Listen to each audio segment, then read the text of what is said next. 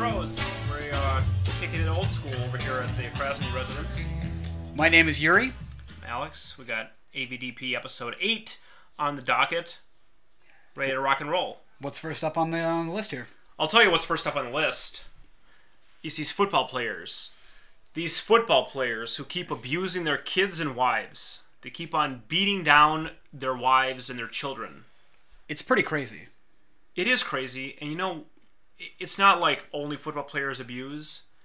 It's just, I get so mad when these are the... Here's my view on it, okay?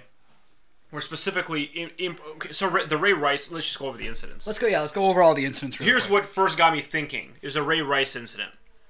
Who's Ray Rice? I don't know who he is. Ray Rice is a running back for the Baltimore Ravens. So an NFL player. These are all NFL players we're referencing. Okay, so he punches his wife in the face in an elevator. She smashes her head on the fucking railing. She's knocked unconscious on the fucking elevator. Can't believe she didn't die, honestly. Like, if you watch the video, it's unreal. It's rough. Yeah. So he's like a fucking football player. If you're a football player, you don't hit a woman in the face with a fucking fist. You've watched the video, obviously, right? I saw the video. The creepiest part of the video to me... I mean, obviously it's disgusting and like it's horrible to watch that happen. But the creepiest, weirdest part is just how chill he was about it. Uh-huh. Like, he hits her, she knocks unconscious, and then he kind of stands there, the elevator door opens, he's like, oh, here we go again. Starts kind of pulling her out. And I'm not exaggerating. Like, if you watch it, he looks very casual. It's weird, and it's really uncomfortable. Business as usual. That's what it looks. Knock the bitch out again. That's what it looks like. And it really does. It's really scary. And then, so that incident got me thinking, going, well, this motherfucker. So what happened there is, you can correct me if I'm wrong. I don't follow football because I fucking hate it. Sure, I follow this pretty. He gets suspended for like a little bit. He originally only got suspended for 2 games. Yeah. Which is half the punishment for somebody who like smokes weed or takes some kind of like amphetamine. Uh-huh. So it was a joke. Yeah, so just hilarious. So then the public outcry was so extreme. Then the NFL decided to look a second time at it. Yeah. They made this claim where they didn't actually see the video. Yeah, I know. That's ridiculous. Well, that's weird. I saw the fucking video, and I couldn't give 2 shits about football. And I saw the video. Well, the video was released, like on the same day. Like TMZ released the video. But the fact that they did an investigation, like that was part of their job in this whole thing. And they missed the video in the investigation? That's their claim. And then there were obviously conflicting claims saying that, well, like from the people in the hotel being like, nope, we sent them the video. They should have seen it. We sent it out. Well, I mean, it was on fucking Google.com. Yeah. Oh, Ray Rice, did he punch his wife in the face? Well, yep, there it is. This is before it got released. I mean, like... Oh, before like, the release. There was a pre-investigation. Oh. He got suspended for 2 games, but nobody had seen the video at this point. Oh, okay. Then the video was released by TMZ. Yeah. And now everybody's like, what the fuck? How did you not see this video? If there was a video, how did you not see it? Oh, and now they're saying they didn't see it. Yeah. Okay, well, I still think that's total bullshit. Well, it is. And then like, people... There was a audio recording being like, hey, like, we sent the videotape over to your office. Like, hope you guys got it. And they're like... Somebody was like, yeah. I was like, no problem. We got it. We received it. So there's... Like, it's a lie. It's a cover-up. That's hilarious. So once the video got leaked, basically... Then the Ravens decided to cut him from the team. Yeah. Okay, then that happened. Then, now, recently, Adrian Peterson was over here beating his kid with a tree branch. Yeah, a switch, which is... If you don't know what a switch is, it's like a southern term, where you basically make a kid go, rip off a tree branch, and then you spank them with it. That's called a switch. That whole process is called a switch. Yeah, it is a switch, and then you give him a whooping with the switch. That's a southern thing. Yeah. Interesting. He's from the South. This is where he gets it from. Now, I love this part about it. Okay, so there's pictures of what his kid looks like after he hit him with it. My God, and he's got some pretty serious welts on him. He's 4. And this is the pictures are from like several days, if not a week. Yeah, he's 4 years old. Yeah. So I mean, I'm not like super anti hitting your kid. That's whatever. I got spanked as a kid. I got the belt as a kid. I did too, and my dad told me stories about what his parents did, and it's kind of a way to do it. It does work, okay? It works. You don't want to get hit again, so you don't do bad again. It's very basic, But when you're 4, that's a different shit. Like when you're 8, when you're 10. Well, just the extent of the damage. 4 years old. I mean, obviously there's some leeway. Like if you want to give your kid a spanking. But I don't know whether you agree with it or not as a successful parenting technique. That's kind of your call. When he said, "Well, I'm just doing what happened to me when I was a kid." That doesn't make it right. That's a defense. Yeah. Like, well, okay, if they cut off your fucking pinky when you were a kid, is that something you do? Well, like blacks were segregated against, back in the day. So if white people, or whoever is racist now, like, oh, well, I did it as a kid. That's fine. Yeah, my parents did it. Why can't I do it? It's it's a ridiculous argument with anything. So yeah, so let's call it what it is. He's abusing his child. Well, the sad part to me is that he's not a criminal in the sense of like he has a malicious mind. Like he thought this was normal. He thought this is what you do to a kid. Yeah. And that's sad. Like that's fucked up. That he thought this was normal. This is the right thing. You know what? I don't believe that. I do, because that's like I believe that he had good intentions, but his intentions are so fucked. Like he punished this kid to that extent, and he thought it was because that's what you do as a parent. There's definitely rage there. Maybe. I guess you're right. I don't know. There's definitely rage. I mean, there's like systematic, like I'm gonna hit you with this branch 3 times. Then there's beating your kid until his fucking legs are all fucking red and stripped up like it's some fucking weird porn. That shit's not normal for a 4-year-old. You know what I mean? And I mean, he's not the only one. So you got more. You put more. I don't know who these fucking people are. You put and more. I just threw a couple on here. Put them on there. The first one is Reggie Bush, who I heard a report of saying, oh yeah, like I whooped my kid as well. Like my 1-year-old. In response to Adrian Peterson? Yeah, he was kind of showing support. He's like, I do to my that's a a mistake. 1-year-old. And I haven't actually confirmed this when my buddy was telling me about this one. Okay. But I believe it. I mean, there's no reports or anything filed out there, but he was saying like, yeah, a 1-year-old. You're not even old enough to comprehend your actions. A 1-year-old. What are you trying to teach them with that? Nobody's gonna be like, oh yeah, I won't do that again when you're 2 because I got punished when I was 1. But the 2 other ones are Greg Hardy and Jonathan Dwyer. And there's more than this. I only threw the 2 like recent offenders. Yeah. Greg Hardy was already indicted already charged and convicted by a judge for domestic abuse for like punching his wife, dragging her by the hair, throwing her on a couch full of guns. This is like the testimony in court. Guns. And yeah, hit her, dragged her by the hair, threw her on a couch full of guns. He had a couch full of guns for some reason. I mean, he was cleaning all his guns. Yep. And then he threatened to kill her. And he got convicted. And he played the first game of the season still. Because there was like some technical loophole where there was another trial going to happen. Like there's a trial by a judge and then a trial by a jury. But they only suspended him after the outcry. Uh-huh. So the NFL's full of scumbags. The NFL is a piece of shit organization. And you know why the Vikings... So the Vikings ended up... Originally they suspended AP for a game, Adrian Peterson. Not even suspended, but just kind of didn't let him play that game. Then they reinstated him. We're going to let him play again. But then sponsors pulled their advertising. And suddenly, nope, we got to get this right. We can't let him play. Now, yeah, then they fucking decide to be human beings. It's hard. I mean, you're not a football fan, but I am. It's hard to be a football fan right now. It's hard to be a fan of the NFL. I'm not a football fan, and I'm glad I'm not. Fuck that sport. Yeah. Fuck every player. It's really easy for me. And Jonathan Dwyer is another guy who just 2 nights ago. And this is after they... 2 nights ago as in fucking Friday? Or yeah, like a couple days ago. Where are we? Today's Thursday. We're on Thursday. Like Tuesday. Okay. A couple nights ago, a report of him, like he tried to basically rape his wife. Tried to there were sexual advances that she was trying to get him off. She bit his lip to make him stop, is the report. Okay. He punched her, headbutted her and broke her nose. Headbutt. Yeah. Then in front of their 17-month-old kid, he threatened to kill himself and threw a shoe at the kid, hit the kid in the stomach, and then the next day he punched her again. And then next day? Yeah, and then he was arrested for this. Like, this shit is crazy. And it's all happening at the same time. How'd they catch that guy? I don't know. Why file a report? Probably, yeah.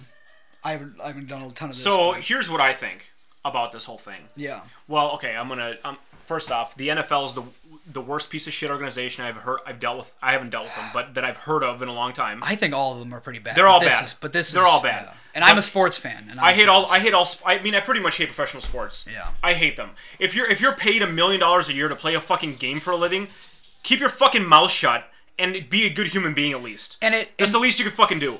It's obviously not everybody in the NFL in the not league. Everybody. There's good people, but the percentage if you do a percentage study of people in most occupations in the general population, general society, and then look at how many of them break the law versus how many NFL players break the law and get in trouble, the ratio is way off. Look, of all the things there are in the world, there should definitely be a zero tolerance policy among major league sports federations for abuse. And they're changing it now.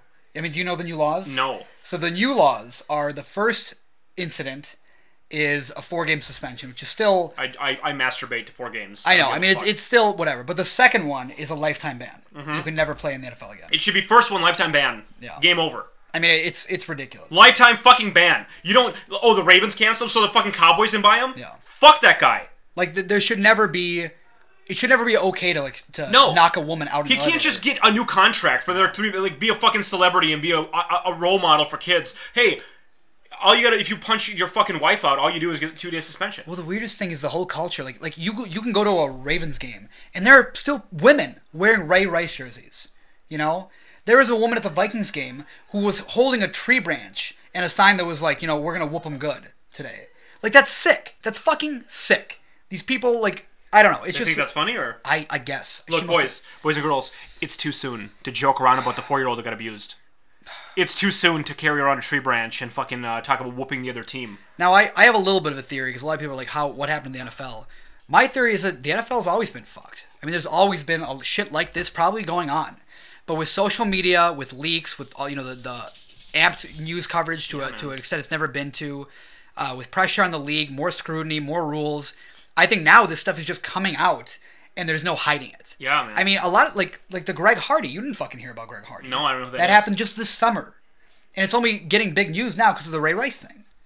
Like, 20 years ago in the fucking, you know, 90s and whatever, 80s, 70s, let's go back, people were doing all kinds of crazy shit. I'm sure there were fucking abuse and rape scandals, but they could cover it up easily.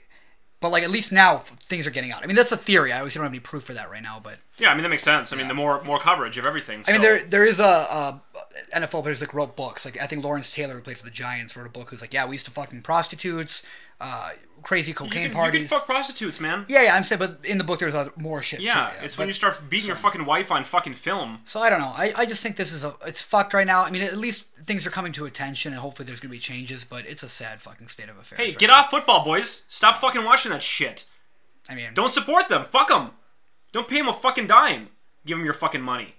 Well, okay, fair enough. $1 to the NFL is $1 for fucking spouse abuse. Well, at the very least, I can't. That's the way I can't get rid of those cable channels. You can't? No, and also, like, not everybody in the league is a scumbag. There are a lot of scumbags. Scumbags by association, in my opinion. I mean, scumbags by association. I mean, if somebody at your work does something horrible, I'll come out publicly and say that's a motherfucker. I hate that guy. Yeah, fair enough. If I don't do that, I'm a piece of shit. Yeah, but other players have agreed. They're like, those guys are okay in my book. Everyone else is a fucking asshole until they come out and say that guy's a piece of shit. Then you got fuckface over here going, "Oh yeah, I used to be my 1-year-old too." Yeah, you're fired then. Yeah, he's a scumbag. And I think if that's true, because I will say that's the one I haven't personally substantiated. If that one is true, I don't understand how he's playing this week. You know. But I fucking hate football anyway, players. let's go on a little bit of a lighter topic. If you guys have comments, if you're in the and know anything about what's going on or have any opinions, I mean, hopefully you agree with us, because I think that just the whole thing's fucked right now. Why don't you agree with us? How about that? So to move on to a little lighter topic, this is just something I was thinking about the other day. Somebody mentioned the movie Paul Blart Mall Cop, and then they in the same breath mentioned Observe and Report. And these are two movies that came out in the same year. I've never heard of either of those movies. That one had Seth Rogen, one had fucking... Mall Cop was Seth Rogen. Yeah. No, Observe and Report was Seth Rogen. Oh, Jesus. Paul Blart was Kevin James. I don't know if you know Kevin James. Who the fuck's Kevin James? He's on King of Queens. Whatever. I'm not going to waste time with this. Kevin James is the guy. Oh, okay, yeah.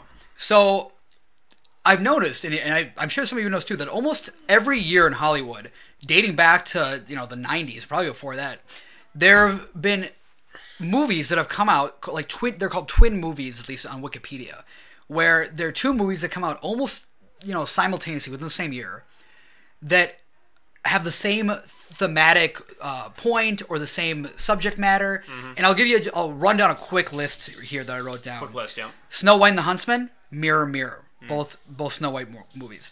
Dante's Peak and Volcano, you might remember those. Ants and Bug's Life. President's Daughter with Katie Holmes and Chasing Liberty with Mandy Moore, both about the President's Daughter. No Strings Attached and Friends with Benefits. Yep, remember that. The Prestige and The Illusionist. Illusionist had Edward Norton. You might remember those. Deep Impact and Armageddon were both in the same year. Gordy and Babe. What the fuck is Gordy? Never heard of it. It's another movie about like a talking pig. Didn't make it. I mean, some people heard. I remember hearing about it. Okay. Recently, After Earth and Oblivion, both movies about like a post-apocalyptic Earth. People are coming. It's like kind of sci-fi After Earth. One had Tom Cruise, one had Will Smith. Yeah. Finding Nemo and Shark Tale, both like Pixar dream type movies, like computer animation about fish, talking fish.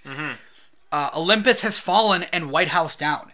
And this is like the crazy part is that these movies, nobody's made a movie about the White House being taken over by terrorists and being destroyed, like for a while. And then all of a sudden, two movies come out almost back to back. Yeah. And that's how all of these are. Like, they're usually movies that haven't been made in, like, a little while, and then suddenly 2 come out. They're exactly the same. And the last one is there have been 2 Hercules movies in the last year. Hercules. Yeah, and there's been a Hercules thing since, like, Kevin Sorbo was on. Yeah. It's like, why now? It's just weird. What is the deal with that? So, I don't know. I want to know if anybody's in the biz who, like, knows how this happens. My theory, or at least kind of what I hear, is people get word of other scripts from other studios. There's a little bit of corporate espionage, probably. A little paying people to, like, spy from other studios. And they're like, oh, shit, that sounds like a good idea. Get a script out earlier, but make it different. Yeah, maybe, like, they undercut. Beat them to the box office. Right, yeah. But I feel like you can usually tell which one's the one that's undercutting. You know? Like, usually it's the worst one. I mean, like some of these are obvious. Like, A Bug's Life was Pixar. I'm guessing Ants, which I think is DreamWorks, like, they probably heard they're making a Bugs movie, like, oh, shit, we're going to make a movie about Bugs, too. Oh, fuck them, we're going to make a Bug movie. Yeah, that's my guess. So I don't know, but it's That is weird. interesting. I remember some of those that happened. And there are more than this. You can look up twin movies on Google, and you'll see that there's a whole bunch of them. I thought these were the best examples that people might know, but I'm curious how it fucking happens, and I noticed it my whole life. This has always been a thing. That's interesting, yeah. I knew The Illusionist and The Prestige, I remember that. I'm like, that's weird, the 2 magician movies come out. Right? And, like, when have you seen a prominent magician movie before that? Yeah. With the same kind of, like, dark, sort of gritty, tricky... It's a similar movie, too. Like, yeah. It's weird. That's weird. I don't know what I don't know what to do with that. Even now, the one I didn't put on was I talked about Enemy last week. The Double, which is another movie about, like, somebody running into their twin, just came out before, and that's got Jesse Eisenberg in it, who's playing himself twice. Jesse Eisenberg. He was the guy with The Social Network. He played Mark Zuckerberg. Okay. Yeah. So, like, there's another weird one. Like, when was the last time you heard about a movie like that all of a sudden? So, I don't know. If you know anything about it, if you got some inside scoop, I'm really interested. I'd love to hear more about that. So. Yeah, that's interesting shit. I don't know. Yeah. So, I don't know. What else you got next topic? Well, let's go with, this is something I've been thinking about every now and then. Bad video games and how do they get made? Now, this is more talking about retro games because in the modern day, I know why bad video games get made. They get made because they're just a cash-in. Like, they make a terrible Spider-Man game just to get Spider-Man dollars. It's easy. You know, like, Ubisoft makes a game, it's a piece of shit, everybody buys it, whatever. But I'm talking about more like in the old school, like Nintendo, kind of Atari, where you had to really commit to make a game. You couldn't just make a game like you wanted to. You had to really... It was a small production crew. You had to really believe in it. There wasn't really guaranteed money in it at all. You know, like, you would make a game, make a bunch of money. No, why do you think that? Because back when Nintendo was just coming up, not everybody had, like, it wasn't, I mean, it was getting there, but compared to today, the video game industry was, 10% of what it is now, less than that even. So, you're not getting rich making Halo back on Nintendo, you know what I mean? So consider this, though. Okay. Nowadays, you make a game, it's possibly $1 million investment. Yeah. Right? I mean, you got tons of people working on it, you're right, like graphics, even the shitty Spider-Man cash-in games you're talking about. Yeah. To make a game like a shitty NES game, I gotta imagine the investment's probably pretty low. I mean, comparatively. Yes. So even if you make... It's more, you need to be the guy making it. Yeah. And you put in all your time, but there's not like $1 million budget. But what I'm thinking is, I agree that although the business wasn't as big, possibly, the cost, the investment cost was so low that that's my theory, at least, to answer your question. The investment cost was so low, and it was relatively easy to make compared to now, that you could do that, and it would even if you got a modest return, it'd be enough at that time. Maybe, but if you make a terrible game back then, you're not going to make any return. Now look at a lot of the shitty games that we bought when we were kids, right? Like there are all those like movie tie-ins and shitty games that we bought. Yeah, those are cash-in pieces of shit. Yeah, I mean, is that not what you're referring to? No, because the movie tie-ins are clear. They're like a movie production company pays for that. They're like, we need a video game for this on Nintendo immediately. And they front it, and they make it, and it's a piece of shit, but they market it with the movie. I'm talking about games that are like just bad as fuck. Like, for example, if you watch our Nintendo videos, the game that like rung up is Tom Sawyer and The Adventures of Tom Sawyer. That game was a disgusting piece of shit. I'm sure Mark Twain probably funded that. There's no movie tie-in there. It's Tom Sawyer. Okay, I mean, I don't know how many kids give a shit, but okay, it's a book. That was a movie. Well, sure, there's a movie Tom Sawyer, but like... But maybe that game was tied to the movie. Yeah, maybe. Wasn't Jonathan Taylor Thomas in that? Fuck, I don't know. The guy who did he did the voice of Simba in The Lion King. Was in Home Improvement. Yeah, I know who JTT is, obviously, but... I think he was in that movie. Well, anyway, I know what you're saying, though. There are a lot of like shitty random games that... So here's what got me thinking. There's a game called Solstice on Nintendo. which is a game that I played and I didn't really remember too fondly. It's kind of an adventure game, kind of like Think Zelda, but you're in a dungeon the whole time and you're trying to save a princess. It has incredible music. I watched a documentary on YouTube where it's a documentary about like this game is being made. And it's like 4 people and they're all making the game and it shows them really committing all their time to it, like testing it, going, okay, well, we're going to add these new features to it. And they're really caring a lot about this game. They're really giving it all they got to make this game as good as possible. And the game, saw moderate success. But I'm wondering, if that process happens with every game, because do they really care? Or are there people who are just like cashing in on a fucking horrible piece of shit? Because Solstice wasn't, it was maybe a cult classic. It wasn't definitely not a good seller. It wasn't definitely a popular game. I think it's almost a little bit like any industry. At least I've never thought about it this way. It just kind of struck me that, sometimes people are just looking for a job. Like there are obviously people in the video game industry and in all industries who have a passion, right? They're like, this is what I want to do. This is what I have a creative vision, or I really like doing this. But I imagine there's some people who are just like, I went into video games. I don't know if it's what I wanted to do, and now I'm on this project, and maybe they don't give a shit. Maybe that's how it's going to get made. Yeah. I mean, that's it. I guess that's how. And then you got deadlines. Someone's got to put the money up for this stuff. You're right. That's what I'm saying. These guys in Solstice, they put all their money in. Like, we're going to make a game, and we're going to bank on it. Like, and maybe they hope it's going to be kind of like the iPhone world. The companies start up and make an app, and they're like, I'm going to give it all to this app. And then they make it just a piece of shit on accident. Does that happen? Like, you accidentally make it just a horrible piece of garbage? A lot of people, I think, who do that kind of thing, they don't understand how much it's going to cost. Which you told me this, and I think this might be a nice thing to just drop real quick. Mm-hmm. Most people don't realize how much it costs to develop like a high quality app for like an iPhone or like It's $500,000. I mean, explain a little bit of that, because I didn't believe you when you first told me. Like you're looking at like if somebody wants to make Angry Birds and you're like, I'm going to make a game that's like Angry Birds. Like, well, okay, you're looking at least $300,000 to make that game. You need a design, you need developers, you need a lot of developers, you need a lot of testers. You gotta, you gotta hire a ton of dudes. This is like a 50-person operation to make that. And every hour you're paying a dude $80 to $100. So you got 30, 50 guys working on your game. You're paying them all $100 an hour. Add that up. Why so much? That seems like a lot. Developers, man, really? They make a shitload of money. All of us were in the wrong fucking industry. You want to make a lot of money right now? Become an iPhone developer. Fuck. And I mean, even all the little costs, you pay for, if you want to pay for advertising or marketing, that's money. Yep. If you want to trademark and copyright your property, those are lawyers, that's going to be expensive. Yeah, even I don't think about that shit. Yeah, but somebody's going to. And these are all costs that if you want to make a top quality app, something that's really, the legit shit, you got to have something. That's going to cost money. You need a lot of money to make a good app. So yeah, I think a lot of people maybe will start a game. And you see some Kickstarter nowadays too, where people are like, this is how much I think my game's going to cost. And then they're halfway through and they go, oh, we just ran out of money. Whoops, yeah. So that's possible too. And then they gotta scrape the bottom of the barrel and hope they come up with something. Yeah, that could happen. You just put it out, whatever it is.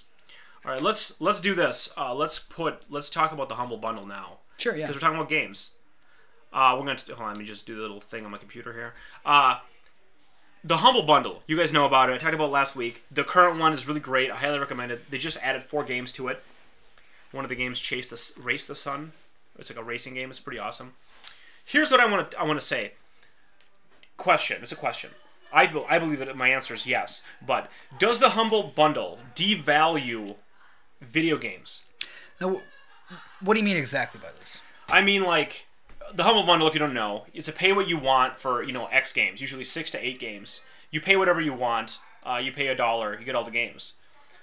Before the Humble Bundle, you had to buy all those games. So they were about $15 each. Mm-hmm. And now the bundle is like $1 for 6. So, in my personal... So, Papers, Please is my great example. Papers, Please. I played the demo of this game. I loved it. I'm like, I can't wait to buy this game. Then it came out and it was $15, and I saw it. I'm like, I'm going to buy this game. Then I'm like, you know what? I'm not going to buy it. I'm going to wait till it's on a bundle. Then I'll buy that bundle. And I waited for about a year, and sure enough, here it is. It's on the bundle right now. So I paid $8 for this bundle, and I got Papers, Please. I also got, Luftrausers. I got this new Race the Sun game. I got a bunch of cool games for only $8. Whereas the value of that whole bundle, now granted, I wouldn't have bought the whole bundle, but Papers, Please, I did want, and instead of paying $15 for it full, I waited and paid for the bundle instead.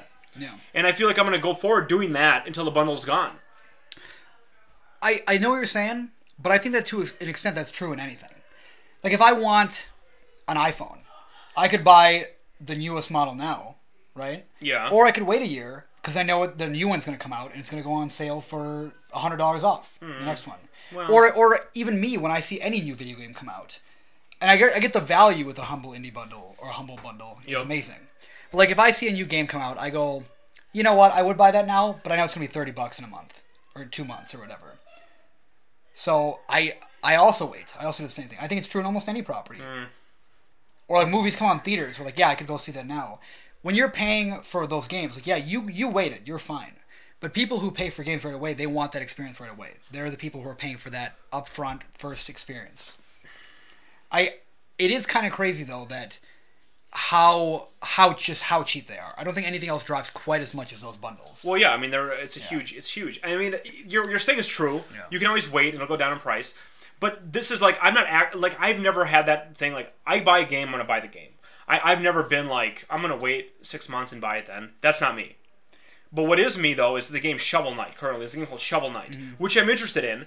I'm intentionally not buying that game now because I'm very confident it'll be out of bundle soon. I'm not paying for it. It's $25. I'm just not going to buy it. I would have bought it, and if there was no such thing as a humble bundle, I would have bought that game. But if you really wanted to play it now, you would. Naruto, which we'll talk about later, is expensive now, but it's going to be super cheap in 2 months. Yeah. It's going to go half price. But you bought it because you wanted it now. And I'm sure there are a lot of people who have been waiting for Shovel Knight, and they're going to buy it now. You're right. Now, also, I think that the part of the reason for these humble indie bundles is that, like you, a lot of these people, even though they're interested in things like Papers, Please, they're not going to try them anyway because it's like $15. I've never really heard of this game. It's a gamble. Now these games are exposed to a bunch of people who have never tried them in the past.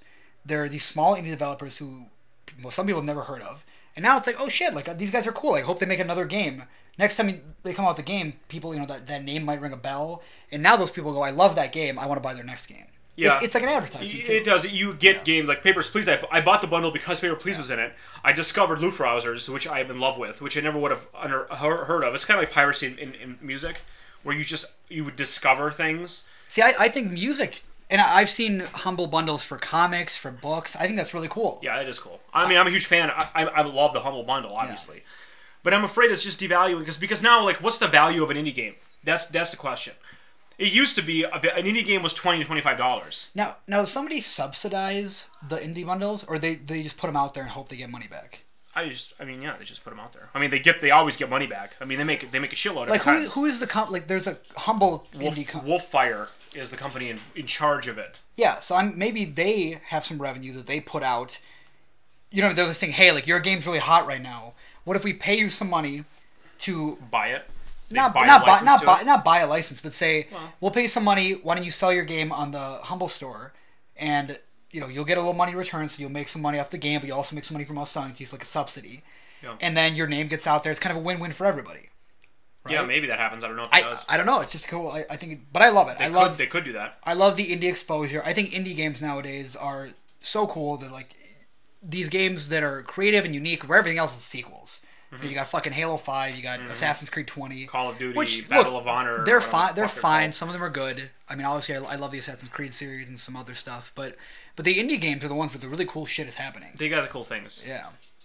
So, yeah, I mean, let me just know what you think. Let us know what you think about that. I support the bundle, but I'm a little worried about it. Now, in stuff that's kind of trying to get you a deal to buy stuff, there's something that's been kind of pissing me off lately. It's limited time offerings of food. Yeah, segue. Did I hear a segue there? Yeah. I think if there's a drinking game for this podcast... Drink when there's a segue. Drink when there's a segue. I like that. We should start making rules up. We should, yeah. But anyway, so like limited time offers at restaurants. When I say offers, like products. Like, hey, the Shamrock Shake is sort of kind of what I'm talking about, like, or a McRib. Only those come out seasonally. That's different than what I'm talking about. But that type of thing where it's like, hey, we have this for 2 months. Come and get it. Now, the worst offender of this in my mind is Taco Bell. Now, okay, look, I'm not pretending like I'm going to stop going to Taco Bell because they don't have certain things. I fucking love Taco Bell. I'm going to keep going. We love Taco Bell. But one of the things that came out of Taco Bell a while ago, like winter-ish, was this grilled stuffed nacho thing. It was cheap, it was big, it was delicious, and I fucking loved it. I liked it. It was so good. It was a perfect thing. It filled me up. It was just a great snack, and I would go there for it. And then they got rid of it. And here's the thing, Taco Bell. I'm on to you. Because I know you still have the ingredients to make this. Don't play with me, Taco Bell. You still got the same shit. All your food is the same ingredients. So when you're like, ooh, we don't make that anymore, you're lying to me. I know you can throw lettuce in this thing and some guac, and now you have the thing I liked before. You know what I mean? Yeah. And I don't get why companies do that. And you're a marketing guy. Maybe you got some insight I don't. But like, I would keep going Taco Bell. Like, you're losing some of my business because you don't have this anymore. And a lot of places do the same thing. You know, like Applebee's is pushing some rib platter thing right now, and it's like, yeah, I might go in once to get it because it's limited time. But then I might want to keep going, and now it's gone. I won't go to the Applebee's anymore. Yeah. What is the psychology behind that? Well, I mean, sometimes it's like there's training involved in doing it, so they're testing it. So they test a product for a limited time and see how well it sells, and they reevaluate. They don't want to keep it forever because they got to keep buying the ingredients for it, and it doesn't sell quite that well. There's something there. What you're saying about Taco Bell, though, where they can make it anyway, that's a pain in the ass, for sure. That's why they're the worst offender in my mind. Yeah, I mean, the only thing is, like, they might have people in the kitchen who aren't trained in how to make it, and they can't ring it up anymore on the register. Like, they can make it, but they don't have the button anymore. They don't want to train people how to make it anymore. There's some stuff there, but yeah, I mean, basically, they're just testing products when they're, and they're seeing if they're successful or not. If you Google, like, secret menus of restaurants, I like that. You'll see that some places their secret menu is just a lot of stuff they used to have and now they don't. And people who worked there for like 10 years, they know how to make it and they'll tell the rookies how to do it. But like the McGangbang? Yeah, exactly. Well, they never actually technically had that. But yeah, that's a good example. Or the quesarito. You had an experience with this, didn't you? This is before Taco Bell was doing good and bad experience quesarito. With it, yeah. But to tell you what a quesarito is, this is before Taco Bell was doing it, but it's a burrito at Chipotle wrapped in a quesadilla. So basically the burrito is made out of the quesadilla. But it was like a secret menu. You couldn't always get it. I'll tell you what happened there is Chipotle shit the bed. Yeah. And Taco Bell has one now in the menu. You're right.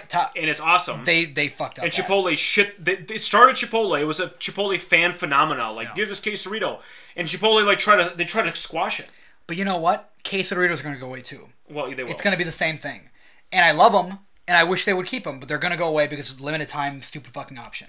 So I don't get it. I think it's a bad thing. Do you think it's a good idea? I mean, I get the idea of like testing something out. Yeah. But look at Lay's. I think did it really interesting with their flavor chips that have been coming out. They're like, here are 4 flavors of chips, really cool, unique flavors. Vote for the best one. Mm-hmm.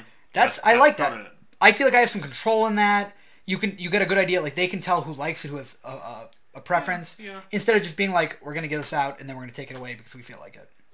Yeah, well, yeah, I mean, that's kind of what they're doing. They're just not saying it's a contest, but they are pretty much doing that. They're seeing if you are voting.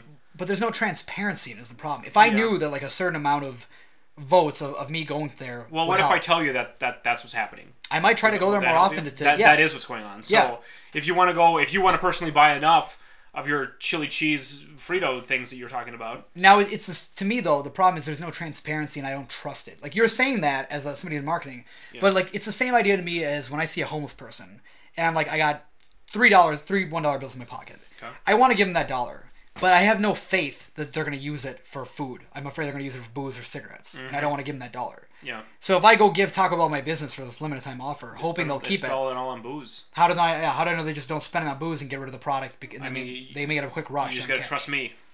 I hope so. So.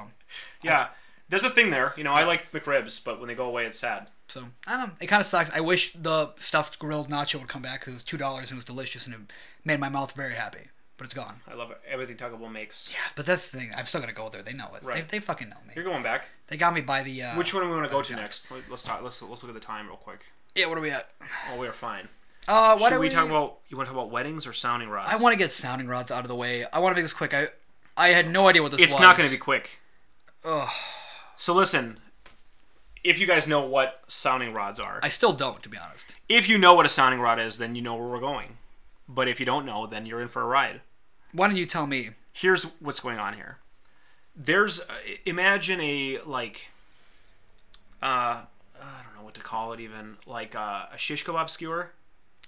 Imagine like a long metal. It's metal. It's a long metal kind of toothpick, and it goes into your urethra. Oh, that's where it goes. Not maliciously, not stabbed in. It's placed in slowly with lubrication, and it's supposed to feel pretty great. It's like a type of piercing, basically. No, it's not a piercing. I mean, it's more like a dildo, but instead of going into a vagina, it goes into your urethra. So it's not permanent? No. It's just one time thing. Oh my god, I'm uncomfortable right now. Yeah, well, definitely. I haven't, I've never done it. So the reason I'm bringing this up, so being a child of the internet pornography age. By the way, real quick. Yeah, tell him. We have this list, me and Krasny writing in, and we'll check in on it and see kind of what topics we're thinking about talking about this week. And I looked and saw sounding rods, and I was like, oh, like I should do some research, see what that is. It sounds like a tuning fork. Maybe Krasny wants to talk about music or hearing or something like that, audio frequencies. So I'm at work in a government building, and I just really quickly during a break I Google sounding rods, and then all of a sudden it's urethra, dick, piercing, hole, and I'm like, oh fuck, got you this time. Got me real good.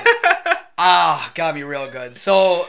Now I know what it is, and now you know what it is, so don't Google it. Don't Google it. And don't Google it at work. Unless you're curious, then you could Google it. But not at work. Still don't Google it at work. But you got me good. So yeah, so I know what sounding is. I've been kind of thinking about it, like what the fuck is that about? I know what it is. Why didn't you fill us in? What? So what is sounding? That's putting the rod into your penis. Okay. Yeah, sounding is the act of putting something into your urethra with, the rod. That's what sounding is. It's a thing for, I don't know. It feels good, I guess. I'm not sure. So anyway, my point of my story is there's a store that opened up over where I work in uptown Minneapolis called Bondesk. And it's this, like, BDSM equipment store. And they sell, like, real hardcore shit. This place is, like, fucking hardcore. And the windows, it's all, like, blacked out. And the windows have, like, these metallic mannequins. Like, chrome mannequins. With those big heads? No, that was H&M. Yeah. No, they're chrome mannequins, and they're all, like, wearing, like, weird leather pig masks and ropes all over them and these spiked boots and all this weird shit. So I went in there to check it out. And they have all the usual suspects, like manacles and really heavy looking, nipple clamps and all kinds of crazy shit. The usual suspects. And then there's this one thing, like imagine when a trained assassin unrolls a knife bag and there's all these knives and like this little like unrolled thing. I'm picturing it exactly. It's one of those, but all that's in it are little like think chopsticks getting progressively bigger. Oh, I'm so mad at you right now. Now the biggest one though, here's where you're gonna shit your pants. The biggest one is a hot dog. Oh my god. It's hot dog sized. It's just a hot dog. It's a chrome hot dog. That's what I'm looking at here. So the very nice woman there named Muti, who's the caretaker of the store. I go, hey, what is that thing right there? What is this? Because I suspected they're sounding rods, but when they get to the hot dog size, I'm starting to doubt it. I'm like, that must be a thing that goes in your butt at this point. That's not going in your penis anymore because that's way too big. That's a butt rod. Yeah, that's what I'm thinking. Yeah. Oh, that's a sounding set. I'm like, that one right there? She goes, yeah, you got to work up to it. I'm like, my dick's barely that big. Now I'm going to put a hot dog into the urethra? I imagine it's like gauging your ears, It is like that, but Jesus, does that make your dick like enormous? Maybe that's what it's for. That's weird. How do you pee when your urethra is the size of a hot dog? You just like a waterfall? Did she answer your questions? I didn't ask. I wasn't shouting these questions. I was just like, I was in shock thinking, how do you get a hot dog into your dick? I want to know, but I don't. I really don't. We could Google it. Biggest sounding rod. This is going to be like when we watch a Serbian film where you get real Christ. drunk. Otherwise, I can't handle it. So look, guys, if you have an experience with that, I would love to hear about it. I mean, I'm much too terrified to try. Much too terrified. Yeah, no, I'm never going to try. But I'm curious. If you don't know what it is, that's people do that shit. That's weird. I thought I was a pretty well versed in like the world of sexual fetishism. I thought I heard about most of this stuff, or hell, you read 50 Shades of Grey, so I mean, you probably know it all. All of it. But I'd never heard of sounding, which blows my mind that I've never. There's something weird enough than me in the modern day of the internet, who like is very I've been on Reddit, I've been on fucking Reddit space sticks, and I've never heard of sounding rods. Space sticks. So fun fact, I guess you learn something new every day. So have you heard about this? Have you heard about Microsoft buying Mojang, the guy who made Minecraft? Yeah, Jerry Seinfeld. I have heard about this. Why Seinfeld? This is his bit. He's like, yeah, have you heard about this? You heard about this? This is literally his bit. Yes, okay. Yeah. Sorry, I don't mean to make fun of you. That's fine. Yeah. So I did hear about this. Minecraft, maybe you heard of it. It's a pretty popular game from about 2 years ago. Apparently it's still popular. It's still popular, sure. So Microsoft decided it'd be a good idea to buy that company. Guess how much? I know it was a lot of money. $2.5 billion. That's a lot of money. $2.5 billion.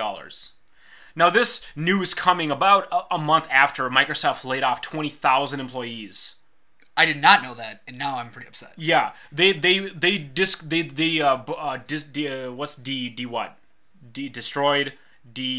disassembled, downsized. They removed their entertainment division. It was 18,000 employees. That was a fucking city. They laid them all off. The whole division gone. I didn't even hear about that. Yeah, that happened about a month ago. Wow. And then this news breaks. And then they spent $2.5 billion buying fucking Minecraft. I was wondering why you put this on here, but that's... So here's why I put it on here. Microsoft, I don't know what the fuck they're doing. They make a lot of bad decisions. And a lot of times when a company seemingly makes a bad decision, you got to kind of step back and go, look, they probably know better than you. We talked about this last week. They probably know what they're doing. But when it comes to Microsoft, I'm not so sure. Because the Xbox One came out as a fucking joke. They screwed that up. And I believe it's been a joke going forward. They botched it completely. They've been unable to salvage it. The Destiny's on it. It's on PS3 too. Yeah, but they're behind for sure. They fucked it up. They had no reason to be so fucked, but they are because they made a lot of mistakes. Then they went ahead and laid everybody off. Now they're buying Minecraft. Now I want to just think about this fucking play. Here's the thing about Minecraft. Okay, the game's got no monthly subscription. You got to buy it. It's €20. That's how much the game costs. It's $25, whatever, $30. Everybody already has it. I was going to say, is that I imagine everybody who's wanted to play Minecraft, it's on iPhone, it's on every phone, it's on every console, it's on computers, it's on whatever you want it on. They have it. If you've wanted it, you probably have it. The reason I don't have it, I don't want it. Exactly. You know about it, you didn't buy it. Are you buying it now all of a sudden? No. And so unless maybe they're going to add a bunch of shit to it, but I don't know. It doesn't really make much sense. There is no market more saturated than Minecraft. 100% of the population who cares about Minecraft already has paid for Minecraft. They're all done paying for it now. And the thing is, isn't the whole idea of the game that it's just an open world you can basically do anything in? Yes. So it's not like, you can add some content, but basically the game is just do whatever you want. And you can already do whatever you want within the boundaries of the universe they've created. Right. Microsoft has no plays with Minecraft. They have no fucking plays. They can make in-app purchases now. Like, I'm going to release a bunch of cool hats. No one's buying them. What they'll do instead is just make their own hats and make them free. And if they try to make it so you can't give free stuff out, they'll just quit playing the game. The type of people that love Minecraft, they love open world games. They're not gonna be involved if you're gonna shut them down. You know what I mean? In this situation, I'm hoping that I'm kind of with your original thought that there are people who are smarter than me, so they must have some kind of plan. Fuck, man, you gotta hope it's got to be a plan beyond just buy it. You gotta hope that. Actually, when you said about the hats, you follow Team Fortress 2 at all? Yes, that's why I said the hats. Is that their plan, or you just made that up off the top of your head? The hat thing. No, there's no plan for. I don't know what Microsoft's plan is. I know hats. They've proven to be successful selling hats. I was gonna say some cool type of hat or costume. Yeah. But you're right. But the thing is, it's on PC, modders can. Yeah, not just anybody can make a hat on Team Fortress, but the whole point of Minecraft is anybody can make a new pet or a new suit, or it almost seems like some guy in Microsoft's like, hey, what could we buy? What's hip nowadays? And then, Minecraft. I heard that my nephew likes Minecraft. Maybe that's something good. Okay, buy it. You know what my favorite memes is? What? The meme where it's like a cartoon. There's executives in an office, and it's guys, what can we do to up sales right now? And one guy says something stupid. One guy says something stupid. One guy says a good idea, and everybody glares at him. And then the next picture is him being thrown out a window. Have you seen that one? No. I'll show it to you after this if you've seen this meme. But I feel like somebody was probably like, guys, I think everybody already has Minecraft.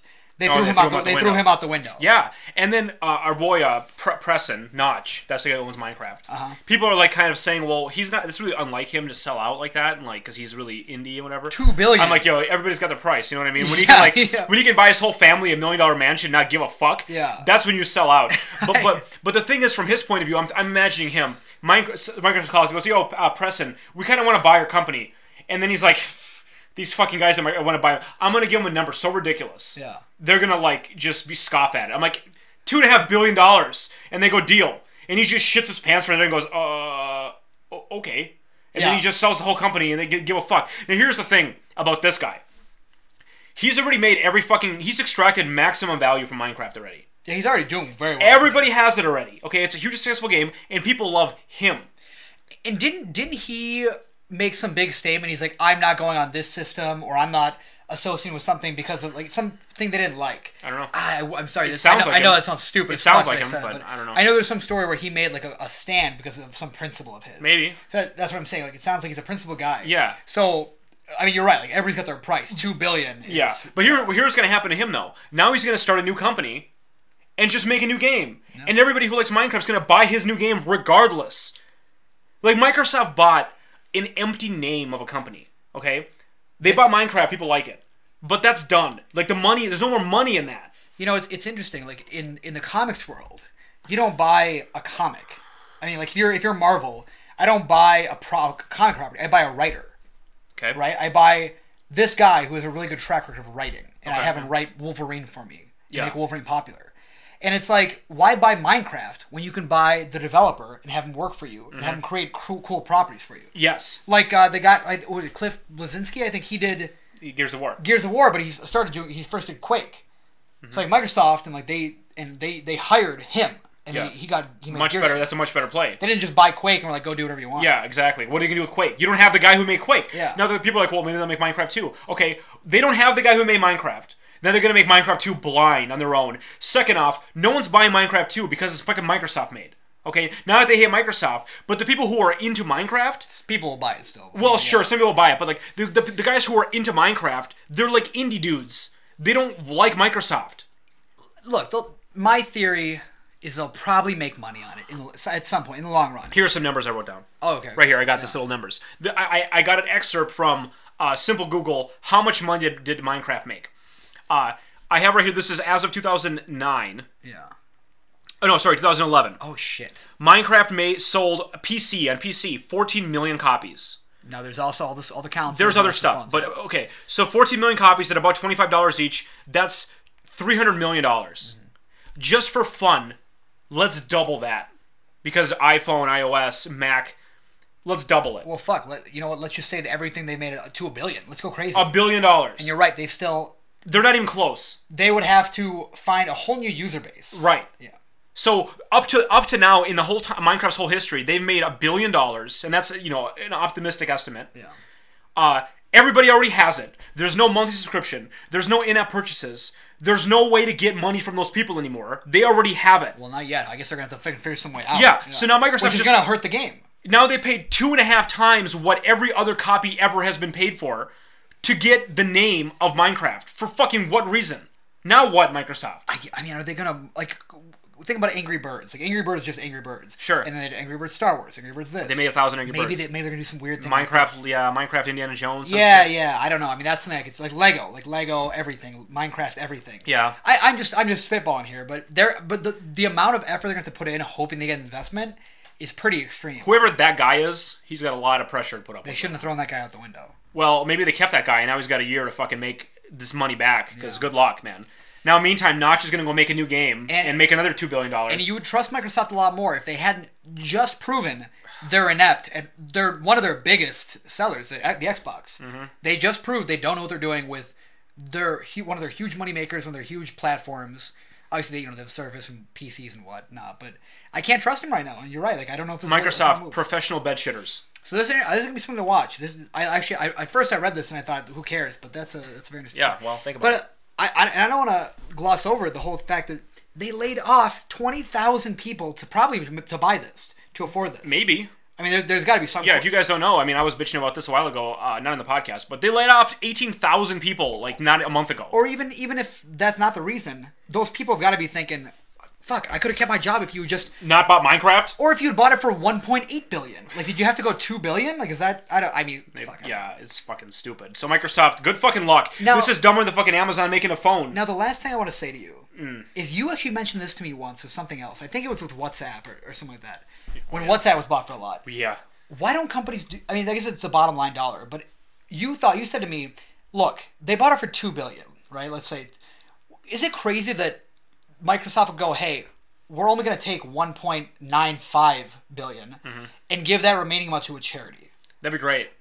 And then nobody would be talking about this aspect. Nobody would be talking about the people they laid off. Nobody would be talking about the ridiculous price. Be like, hey, how cool is it that Microsoft donated that small percentage of this huge amount Yeah. to charity. Right. I think that'd be great. As part of the deal, like, when you're switching billions, Yeah. throw $100,000 to, like, fucking cancer awareness. I'm sure Notch, and like if Notch is like, no, I want all that money, then leak it to the media. I'm sure it'll get out there somehow that he was so douchey. He wouldn't do that, though. Yeah, and he probably wouldn't. But if that, like, just do it. It'd be such good publicity. I don't know why more companies don't do that. Great publicity, yeah, it would be. It was a good But move. it's a greedy bottom line thing. Yeah, to me, I guess. Yeah, I mean, it for sure is.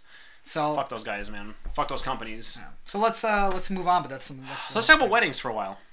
Yeah, this is what you just went about good things for weddings. I want to give some tips. Yeah, I've been going to a lot of weddings. I'm at that age. I'm about there too. Where everyone's getting married. I just had a wedding. My wedding. You were there. I hope I did a good job. I did pretty good. I'm not gonna bullshit you. My wedding cost $4,000. Yeah, you had a very frugal wedding, and for what you plan to do, you nailed it. Yeah, it was only $4,000. Yeah. And when I hear stats like the average wedding price is like $30,000, fucking who? Where are you getting that kind of money? I mean, where are you getting it, or where are you putting it? I can tell you where you're putting where it. you're getting it. I want to know where the average wedding in the Midwest is $30,000. I mean, I fucking who's average fucking wedding? Loans, credit cards, people save for it. Jesus But Christ. usually, you know who it is? It's parents. Parents, yeah. Yeah, I mean, parents are like, a lot of parents save for that event, or they're more well off than the kids who are getting married. Well, I mean, if I fucking. But let's talk about best wedding practices. Best practices. Aside from money is not an issue right now. So here's a couple things. Or maybe ways to save money, whatever. First off, only your wedding and reception has to be one day. Absolutely. Don't fuck around with this day 1 reception, day 2 wedding fucking bullshit. Unless you do a destination wedding, but I'm against those too, personally. That point too. Fuck a destination wedding. Yeah. And fuck you too for having one. It's really inconvenient to people. It is. It's awful. And it's great for you, but you're already planning this beautiful vacation. Yeah, that's your honeymoon, bitch. Yeah. If you want to do a small, like 10 person, close family destination wedding, fine, do it. But if you want to invite me to a wedding in Hawaii, I can't take a week off of work for that. Or pay for the fucking ticket to go to Hawaii. Yeah, and don't guilt trip me. I mean, if I'm your friend, I want to go to your wedding, yeah. but I can't do that. It's rude to your friends. Yeah. It's rude. And the whole 2-day thing, let people have their fucking weekend. You know what I mean? You can't, gobble people up for an entire weekend. Make them come, and then make them come again the next day. How about this? Tell me if you don't like this. Give your ideal wedding. And I'm going to give my ideal wedding real quick.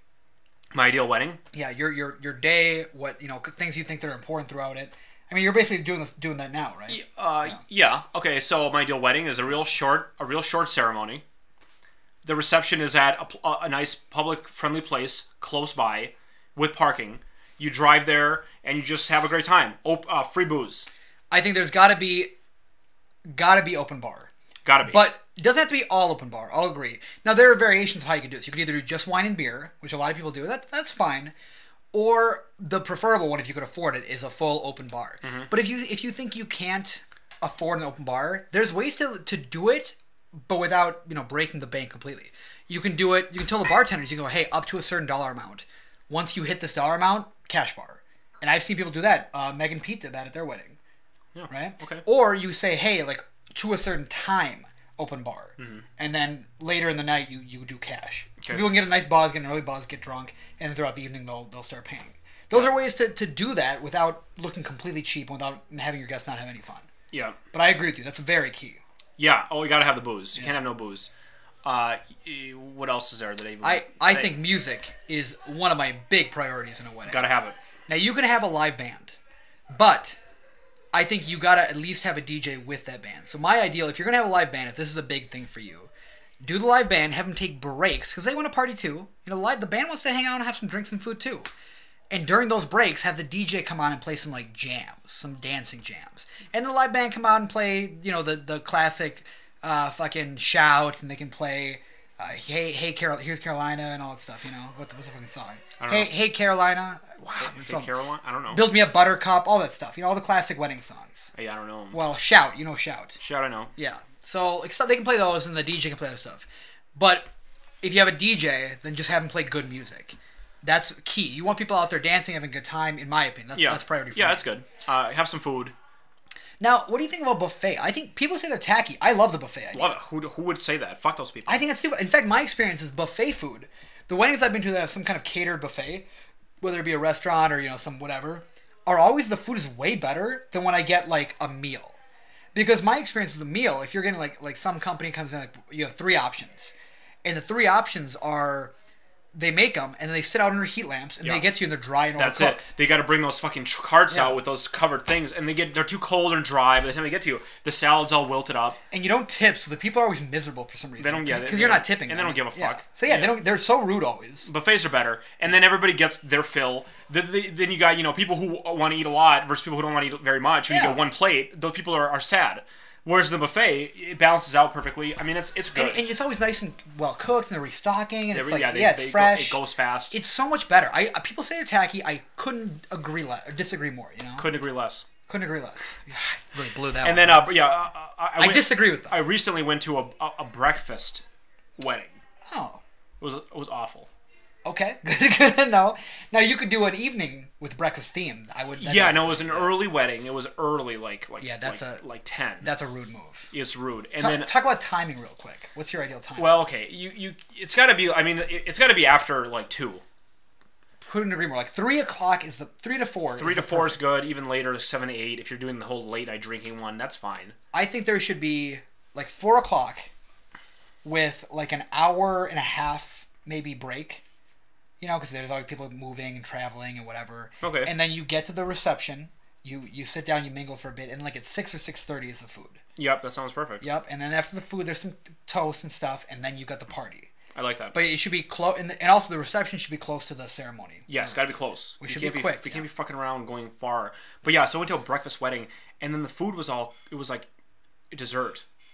What the fuck? Why have a breakfast? So it's not even a breakfast wedding. Well, it was like croissants and fruit and muffins and orange juice. So it was. But there was no hash browns and omelets. It was a continental breakfast. That's the shit you go in a hotel. It was yeah, you're right. It was. You had a continental breakfast for a wedding.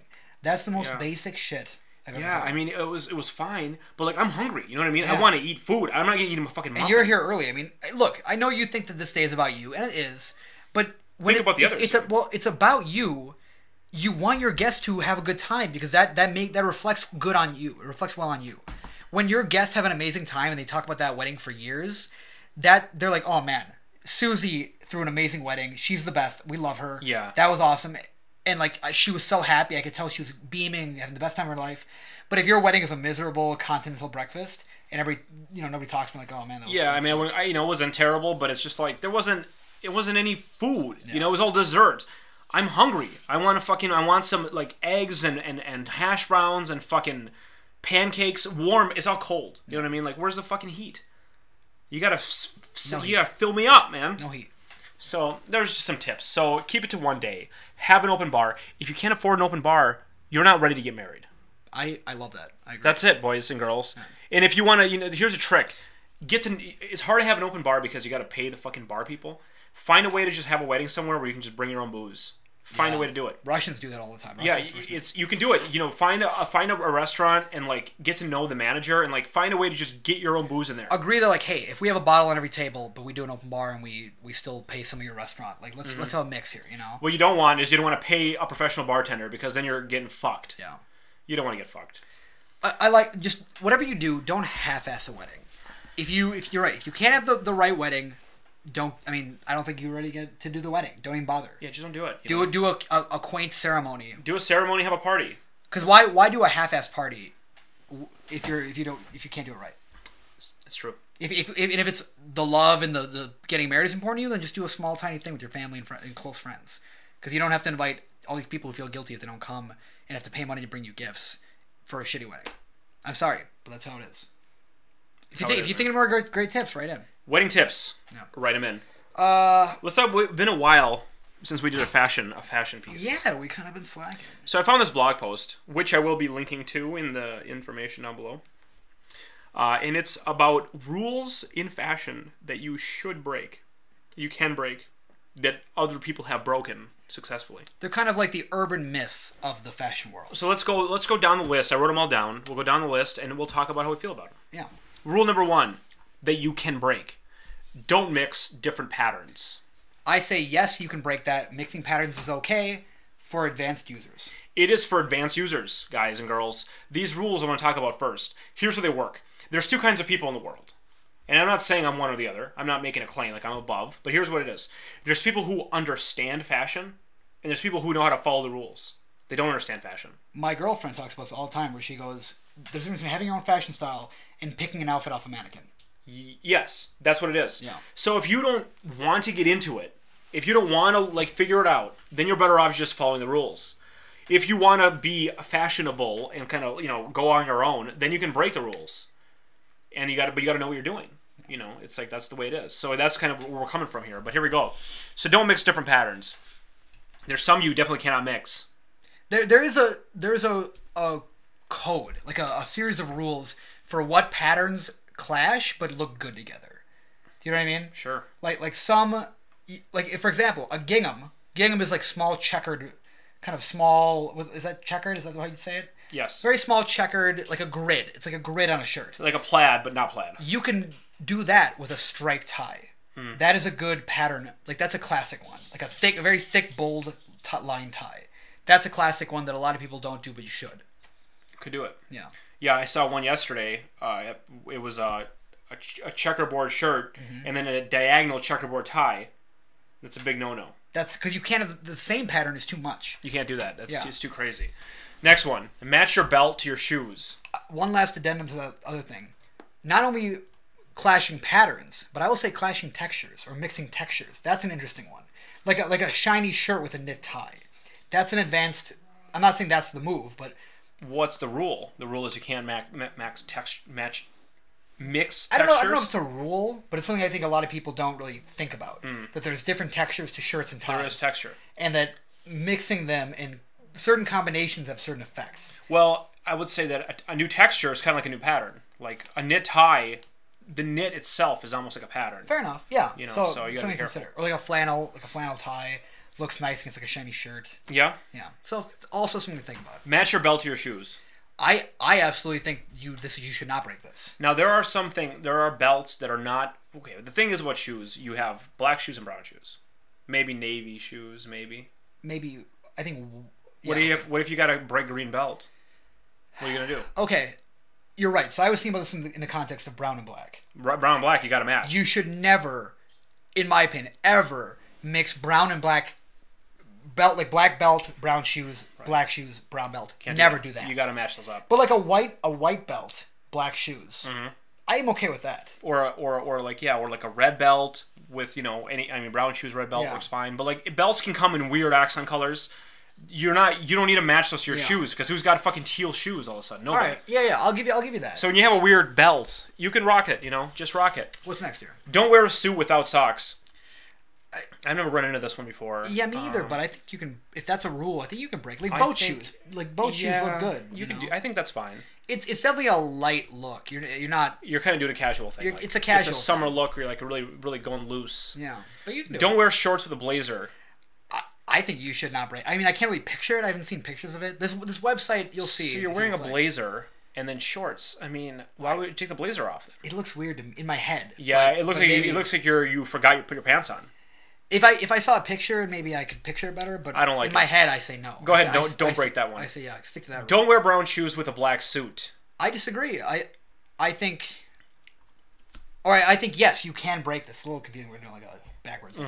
I think you can break this. I think you can wear a black suit, brown shoes, brown belt. Black suit, brown belt, brown shoes. See, the brown belt, black suit, that's fucked up.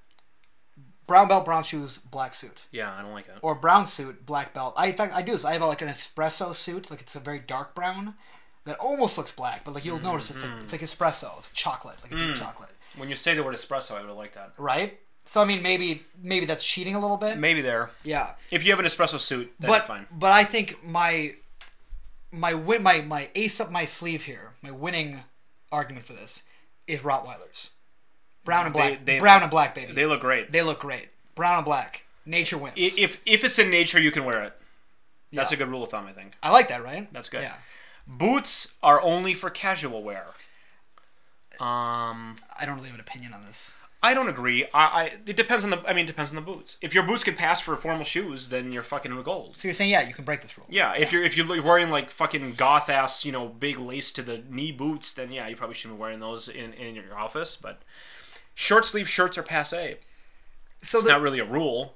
But I think they're talking about button-up shirts, short sleeve shirts. I think they're fine, especially in the summertime. Now the picture on the website is literally I don't know if it's the same guy, but they all look the same. It looks It's like the some same guy out of Sons of Anarchy with a beard and tattoos, Huge tattoos, and he's wearing different short sleeve shirts with a vest, but like buttoned up and then a vest over it. And he looks like the coolest guy in the world who could literally wear a sweater vest and still be cool as fuck. So I feel like they're cheating a bit. I don't know if most people can pull this off. I mean, a short sleeve button-up shirt. Yeah, but I think it depends on the look you're trying to pull off. We've talked about this. Yeah. Like if you're trying to look a little more casual, a little more kind of hipstery. It's casual, but it's not. I wouldn't say it's passé. I guess. I don't know. I still think I'm not for it. Don't wear a sweater vest with a suit. Disagree. Sweater vests are dope. Wear them all the time. It's a sick look. With You a gotta suit, without you a gotta do it suit. right. There's still rules to it. Wear it, man. Just do it. Yeah. Office shoes must be basic and neutral. No. Yeah, I don't think so. I mean, this is one of those. Maybe for a certain job. Like I can't go to court with really weird teal shoes. Yeah. You'll be drawing attention to yourself definitely. So you got to know what you're doing. But I think you're really good at this. I love it. Yeah, you wear like white leather moccasins. And I wear weird shit. Yeah, and people like it. Yeah, like, it looks this good. guy looks like he's doing a good job. Yeah. That's the voice they do for sure. They do that voice. Yeah. Don't wear suspenders because they are old fashioned. Nah. Look, belts are for losers. Suspenders are for winners. Whatever. Suspenders are dope. They're dope. Fact. And you can wear crazy color suspenders, and they're totally legit. Rainbow suspenders. Buy this blender. Love it. I mean, generally, suspenders are cool. I think they're a cool look. You can pull it off right. Not just for old country gentlemen. They're coming back, but no one knows it yet. We should talk about this sometime. Fashion is cyclical, and I 100% believe that's true. Oh, yeah. For so sure. we'll get more in depth another time. We'll talk about what's next year? Don't undress your boss. You should. I mean, you always say dress for the job you want, not the job you have. Nice one. They say that. Now, I always say that, competition breeds excellence. And if your boss wants to look good, you should, Well, the thing is, like, okay. I get it. You shouldn't embarrass your boss by looking better than him. I mean, that's, okay, what is your boss wearing that you can embarrass him? You know what I mean? I don't get that either. Like, your boss is wearing a suit and you're wearing a suit too? Are you outdressing your boss? If your boss is wearing, sweatpants and, like, a ratty t-shirt, if he's a douchebag, you're in a weird job and, like, he shouldn't care. If he doesn't care that much, then who cares? Look, if you're dressed well enough to outdress your boss who's dressed well, you're doing a great job. I guess in some really, like, you'd have to have a very weird situation where your boss wears, like, really nice polos and then you wear a suit. Yeah, and he's, like, offended by it. And it's, like, a weird business where, like, it's not normal to wear. I don't know. It's fucked up. I don't even think this is... I think the small percent of people who probably have this isn't a rule. There's no rule like this. The Yeah. rule is dress for the job you want. And then this last one is no white between Labor Day and Memorial Day. Yeah, I've heard this a lot from fashion hard-ons. Yeah. Because I wear white shoes all the time because this rule I don't give a fuck about. I'll tell you why this is a bad rule. Tell me. Because I always confuse the two and I can't remember which is which. So I never know when I should wear white and when I shouldn't wear white. I know one is in the fall and one is in spring, but... Like, we just had something. Wait, yeah, so basically it's in the summer they say you can't wear white. At the end of summer, no. Or is it you can't wear white until summer? You can't wear white until summer, yep. That's what it is. Yeah. Between Labor Day. Labor Day is... Yeah, Memorial Day is like in May. Labor Day is in like September. Yes, September. You can't wear white shoes anymore. Yeah, white in the winter is awesome. Why wouldn't you wear white in the winter? You look dope. It's dumb. Yeah. And I read several articles about this one, actually, where designers are like, white in the winter looks great. Yeah, it looks really... and then this rule is really busting their flavor. This rule is completely arbitrary. It's complete nonsense. Hey, you know what? Don't wear black in October. Don't ever do it. Yeah. You can't do it. I say so. It's stupid. Yeah. So I would say wear white. Fuck anybody tells you that rule and just go, you know what? You don't know shit about dick. Rage Against the Machine.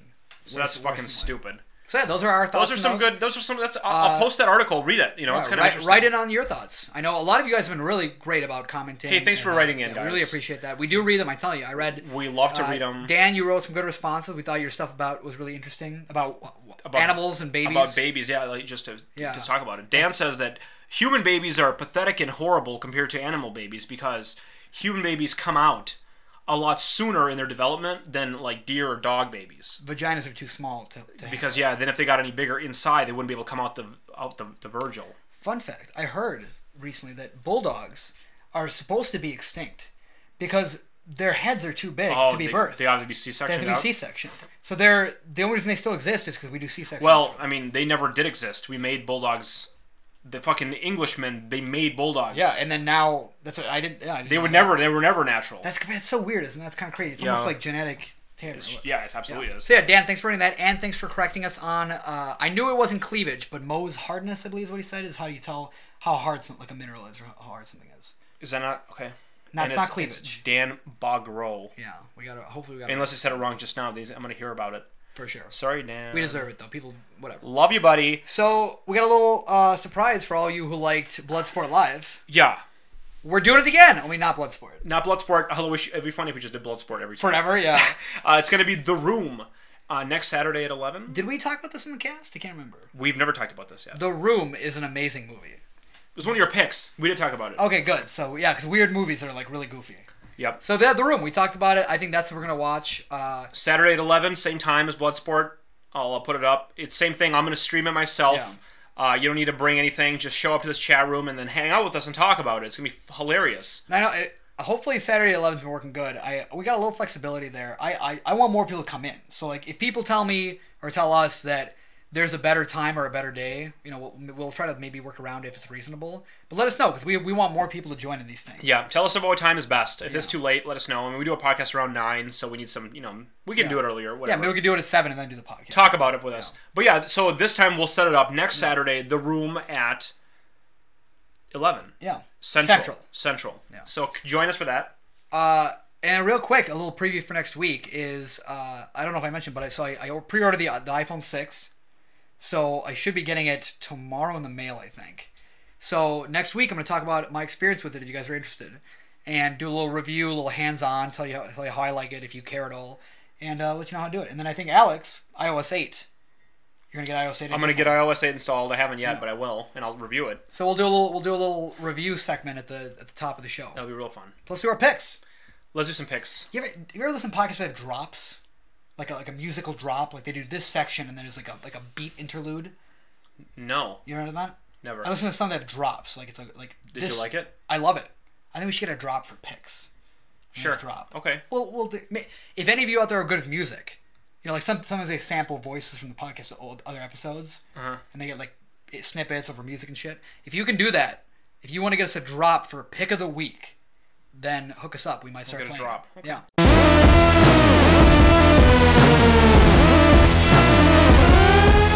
What's your pick? Well, I got the new Naruto game, and I'm loving it. You and Jack for this. I took 2 days off work just so I can beat it and get all the characters unlocked.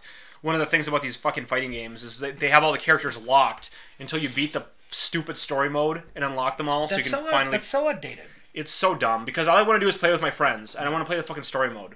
Like, I'll play the story mode on my time, but I get the game, I want to play with my friends. I'm okay. You know what I like is I want most of the characters unlocked. Maybe a few like secret characters. Yeah. Like I love the games where like you gotta find like how to get Reptile in Mortal Kombat, but it can't be more than like 5. Yeah, I mean a few, but like this game's got 80 characters and fucking 20 are unlocked until you beat the game. Yeah, that's obnoxious. Fuck that. So, but anyway, I unlocked them all. It took me like 6 hours, and now I have all of them, and the game is really fun.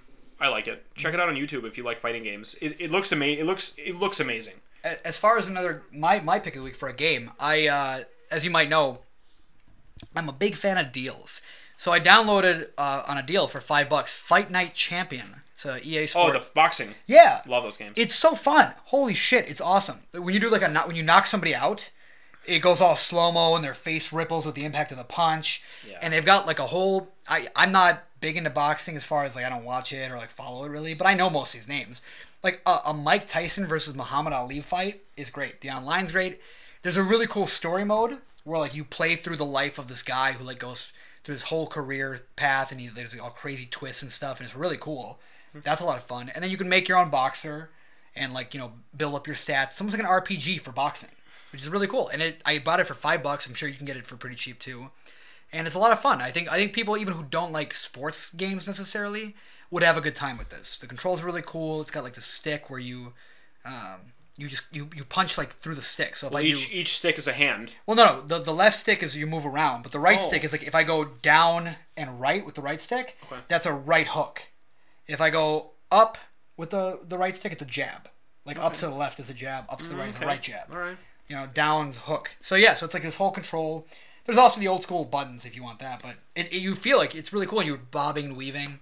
I recommend it. It's a lot of fun. Yeah, I'm a big Fight Night fan. Yeah, I like those games. I used to have some. Music. Well, I went to see a Tobacco show. Tobacco was a band. And I want to just talk about concerts. They're awful. Concerts are the worst. I always want to like them more, and I always feel like when I look back, they're a great experience. But whenever I'm at the concert, I'm never having a good time. I mean, I went because I love the band, and I'm happy I went, and it was fun to see the person live. The music was, it was too loud. You can't hear the one before my guy went on. There was some other guy, some other band, and there was some drummer who was, imagine like if before the show somebody said to this drummer, "If you don't play loud enough, I'm gonna murder your fucking family." And he did it. He loves his family. He was drumming for his fucking life. Oh, drumming's a little hard out. He was bashing those fucking cymbals so loud. They were like, and then the poor pathetic fucking singer, he was trying to sing, and I watched him screaming in the microphone. I couldn't hear a fucking thing. And at the door, they give you earplugs. They give you earplugs at the door because it's so fucking awful. So we were outside mostly for the whole not our band Tobacco. Then finally Tobacco came on, and it was, that was amazing. The whole concept of an opening act is so interesting. Because sometimes I get it. Like, sometimes it's they're cool thematically. It's like similar bands, or maybe a band that's like similar but kind of up and coming. Yeah. Or for the more popular the artist is, I feel like the more interesting the opener usually is. It's usually somebody also probably equally famous. Yep. But for bands like Tobacco, they know heard of. Yeah. Who like you're going to see Tobacco, like they're specifically who you're going to see. Mm-hmm. You've never heard of the other opening band, and you're taking a gamble. It's either hit or miss. I mean, either they're awesome and they're really cool and you learn a new band, or they're horrible. And most of the time, I feel like they're horrible. Well, even if they're good, you don't know because the music sounds like shit. Well, that was probably. Yeah, I don't go to concerts often. Where was the venue? I never knew. Triple Rock. Okay. Yeah, I feel like I always trick myself into like going to a concert. I'm always like, oh yeah, I'm gonna see the artist. I really like them. It'll be fun. And then I'm there and I'm like, everybody's touching me. Oh god, I hate the people touching you. Sweaty strangers are touching me. Fat fucks touching you all the time. It's disgusting in there. It's hot. I'm standing. My legs are getting tired. It sucks. I've been here 2 hours and the band I want to see still hasn't gone up. I can't. Not in a good way. I can't even hear them. They don't do anything cool with their music. Like the cool ones, at least, are ones who do cool covers or like cool versions of their songs. Something fun. Yeah. Like one of my favorite bands to go see in live was the Decemberists. I saw them like 3 times, and they always do like fun audience interaction and cool shit.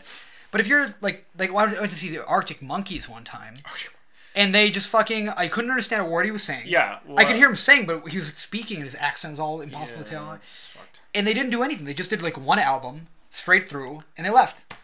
So then I'm like, okay, I'm gonna buy a shirt for sure because I want to have a That's souvenir. why I go to concerts. Yeah, that's the shirt. I want to buy a shirt. Yeah. So I'm in there. I'm like, I want to buy a shirt. So I go to the merch table, okay, and there's one shirt that is not that great, and it's extra large. Oh.